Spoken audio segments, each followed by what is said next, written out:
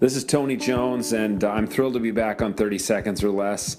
I am an Enneagram 8, and I just want to say about that the lost childhood message of an 8 is, I will not be betrayed. And I will tell you that the hardest thing for me as an 8 to get my head around is betrayal or lack of loyalty from a friend or family member, something like that. That is, without question, the biggest stumbling block for me is a perceived betrayal from somebody else in my direction. So if you know or love somebody who's an 8, know that loyalty is their highest value. And if you make a choice that doesn't seem loyal, they're going to struggle to understand that choice.